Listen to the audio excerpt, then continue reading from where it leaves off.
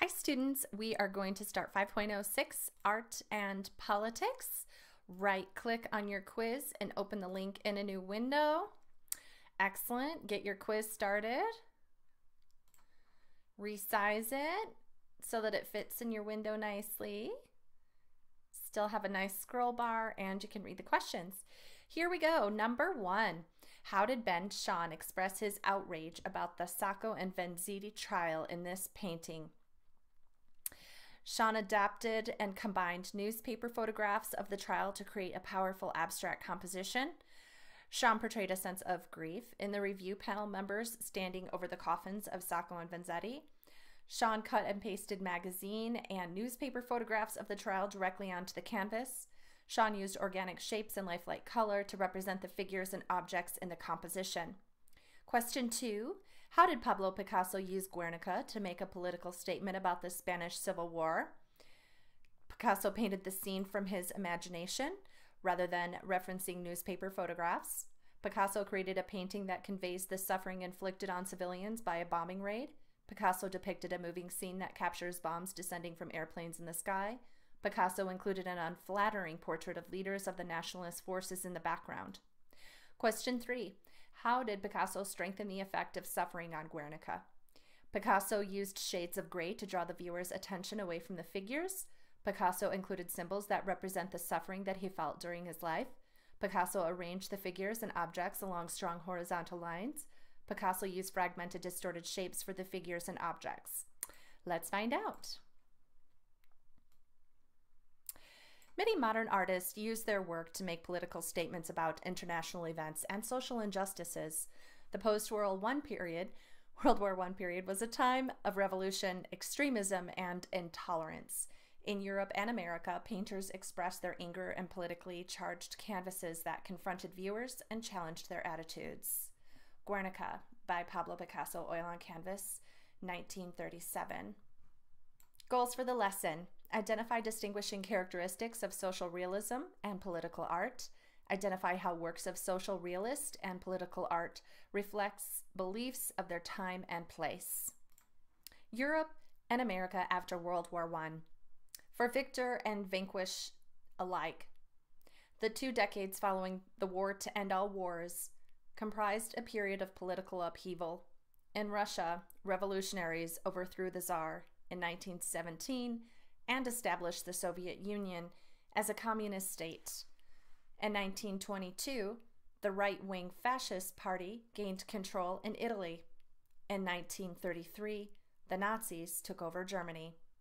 3 years later, Spain erupted in civil war between the nationalists, supported by Germany and Italy, and the Soviet-backed Republicans.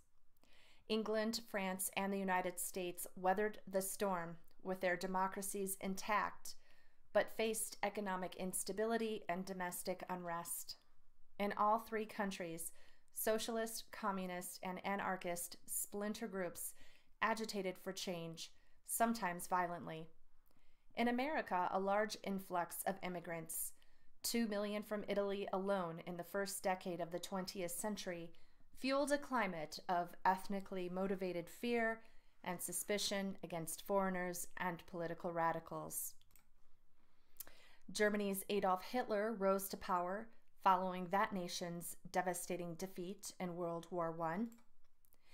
As a prelude to World War II, Spain erupted in a bloody civil war between left-wing and right-wing factions.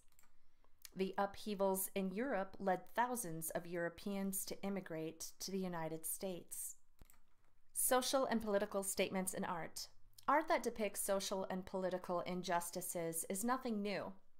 Romantic artist Francisco Goya painted the 3rd of May, 1808, to commemorate the brutal killing of Spanish peasants by Napoleonic soldiers during the French occupation of Spain. Eugène Delacroix depicted the 1830 revolt of the French people against the monarchy in Liberty Leading the People. The upheaval of the early 20th century spurred artists like Ben Shahn and Pablo Picasso to create works that made strong social and political statements about their injustices of the day. Sean and other artists who made a career of depicting the ugly side of contemporary life belong to an art movement that historians label social realism. Social realists championed the working class in works telling of poverty, war, labor issues, and political corruption. The artists wanted their works to appeal to the viewer's sense of morality rather than to be images that appeal to the eye. Here is Francisco Goya's The 3rd of May, portraying an atrocity committed during the French occupation of Spain, and Eugene Delacroix's Liberty Leading the People, heroically portraying French commoners revolting against the monarchy in 1830. And like Goya and Delacroix before him, Ben Shahn painted the Passion of Sacco and Vanzetti as a protest against an injustice of his time. Like Goya and Delacroix before him, Pablo Picasso painted his Guernica as a protest against an injustice of his time.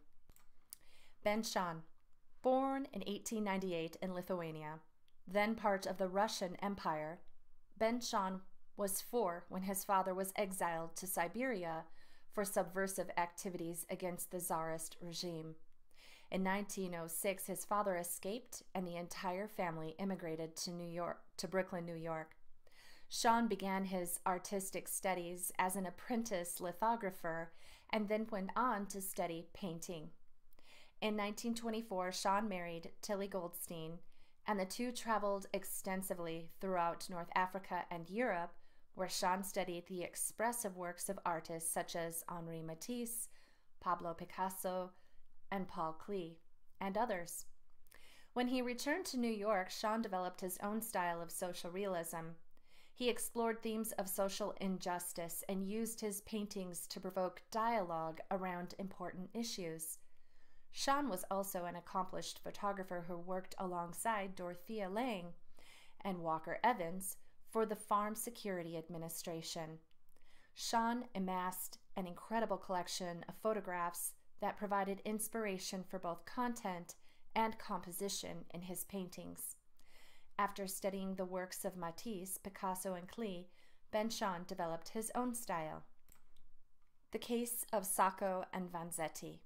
In the early 1930s, Shahn completed a series of gouache paintings about the highly publicized 1927 trial of Nicola Sacco and Bartolomeo Vanzetti. These two Italian immigrants and self-professed anarchists were accused of killing 2 men during a robbery. Even though the evidence against them was equivocal, the presiding judge showed a clear bias toward the prosecution. A Massachusetts court found Sacco and Vanzetti guilty of murder, and they were sentenced to death in the electric chair.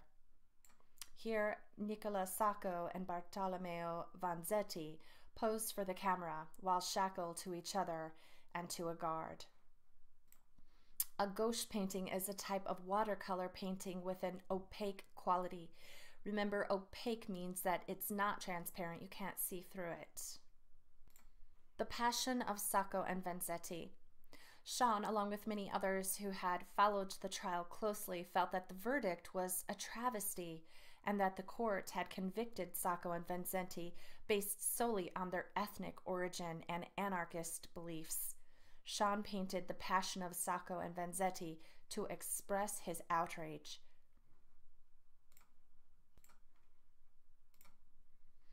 A portrait of trial judge Webster Thayer with his hand raised in moral piety is prominently displayed above the courthouse steps in the background. Thayer supervised the trial and the appeal process, yet he was a controversial, outspoken figure who bragged of convicting the radical Italians. 2 members of the review panel, the president of the Massachusetts Institute of Technology, and a retired judge named Grant, stand over the coffins dressed in formal top hats and overcoats.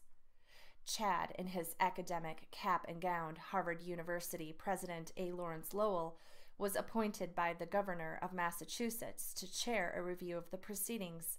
Lowell declared the trial a fair one and allowed the sentence to be carried out. The bodies of Sacco and Vanzetti lie in coffins at the bottom of the painting with their faces cast in a lifeless gray pallor. Sean's inspiration. The trial of Sacco and Vanzetti received broad press coverage. Newspapers published many photographs of the convicted men and others involved in the trial. Sean adapted and combined these images to create his powerful composition. Sean used his knowledge of synthetic cubism to create a tightly packed vertical composition. The abstract figures are assembled with flat shapes and sharp angular forms. Sean did not strive for lifelike realism in his paintings. Instead, he created almost mask-like faces on the 3 review panel members and the deceased Sacco and Vanzetti. Sean adapted and combined photographic images of the Sacco and Vanzetti trial for his painting. Rather than striving for lifelike realism, he abstracted the figures and objects. Compare the images of Sacco and Vanzetti in the photograph and in Sean's painting. In what ways do you think Sean captured the men's likenesses? In what ways did Sean abstract the men's faces? What is the effect of Sean's use of punches of pure color to accentuate the shades of gray in Sacco and Vanzetti's faces?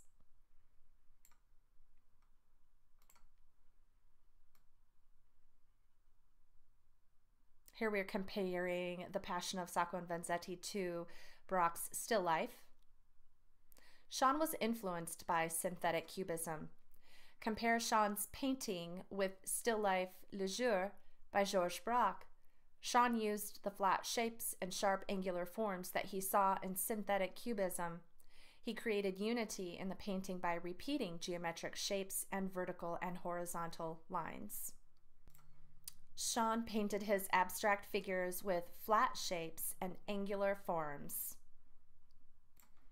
Pablo Picasso once declared that painting is not made to decorate apartments. It is an instrument for offensive and defensive war against the enemy. This statement perhaps best describes Picasso's reaction to a 1937 incident during the Spanish Civil War. Living in Paris at the time, Picasso was horrified to learn that hundreds of innocent civilians had perished during a bombing raid on the northern Spanish town of Guernica. Earlier that year, the Spanish Republican government had invited Picasso to produce a mural for the Paris International Exhibition. He abandoned his original theme and seized the opportunity to publicize the tragedy of Guernica, thus creating one of the most iconic images of his artistic career. This photograph shows destruction in Guernica caused by a bombing raid during the Spanish Civil War. Guernica. Picasso created Guernica to capture the violence, horror, and suffering caused by the bombing of a town full of civilians. Yet there are no bombs or airplanes to be seen in the sky. Instead, the viewer witnesses the results of the brutal act. Guernica presents a jumbled mass of bodies, animals, and geometric shapes in a stark palette of black, white, and various shades of gray. The monumental painting measures 11 feet, 5 inches tall, and 25 feet, 5 inches long.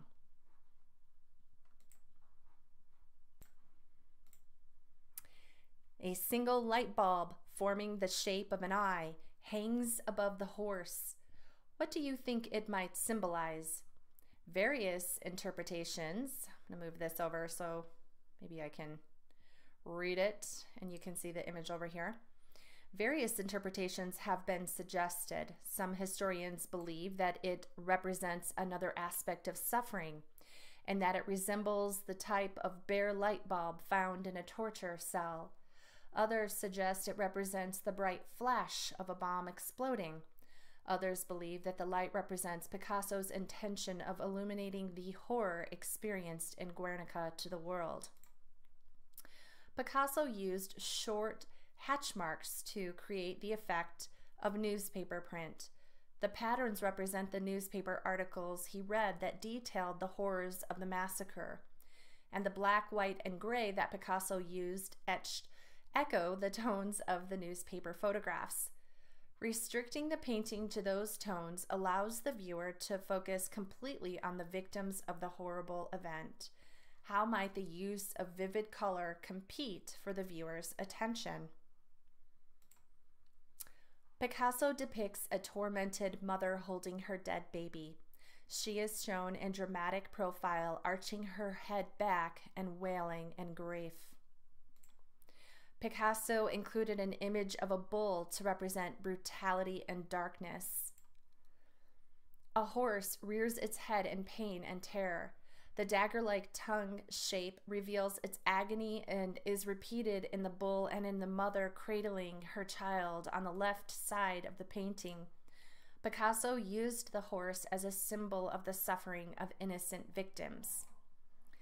Picasso used the Cubist technique of fragmentation to create effect when depicting a slain warrior. The warrior's dismembered body lies on the ground, the fist of his severed arm gripping a weapon. Why do you suppose Picasso painted flowers sprouting from the sword? Another woman staggers in pain as she drags her heavy limbs behind her. A woman's floating head emerges from a window. Her elongated arm stretching in front of her holds an oil lamp. A woman consumed by flames throws her head and arms to the sky in anguish. Guernica's composition. Picasso incorporated elements of Cubism into his iconic image. He used simple organic and geometric shapes to create objects and figures, reassembling them and showing fragments from different viewpoints. How do you think that this technique emphasized the grisly nature of the subject matter? Picasso's neutral palette emphasizes the hopelessness of war, while the distorted figures and exaggerated expressions emphasize the terror. Picasso united the jumbled mass of figures by using the pyramid configuration and arranging many of the figures with a central triangle. So here is that pyramid composition.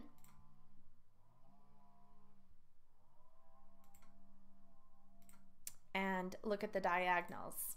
The painting has a strong sense of movement in the way that Picasso arranged the fragmented limbs and reassembled figures on strong diagonal lines. The twisted heads and outstretched poses of the figures create a sense of motion. Okay, let's see if we can answer the questions in this quiz. So question 1, how did Ben Shahn express his outrage about the Sacco and Vanzetti trial in this painting? Shahn adapted and combined newspaper photographs of the trial to create a powerful abstract composition. I'd say that's probably true. Shahn portrayed a sense of grief in the review panel members standing over the coffins of Sacco and Vanzetti. Actually, no, they're not grieving. They're the ones who had them executed without evidence. Shahn cut and pasted magazine and newspaper photographs of the trial directly onto the canvas. No, he didn't do that. That would be a collage. Shahn used organic shapes and lifelike color to represent the figures and objects in the composition. No, he used a lot of geometric shapes and kind of like distorted lines, angular lines and things like that. And he used like solid gray colors to represent their dead faces. Their color is not lifelike. It's purposefully not lifelike. So I'd go with using those photographs as a reference, right, to create that powerful abstract composition. Question 2, how did Pablo Picasso use Guernica to make a political statement about the Spanish Civil War? Picasso painted the scene from his imagination rather than referencing newspaper photographs.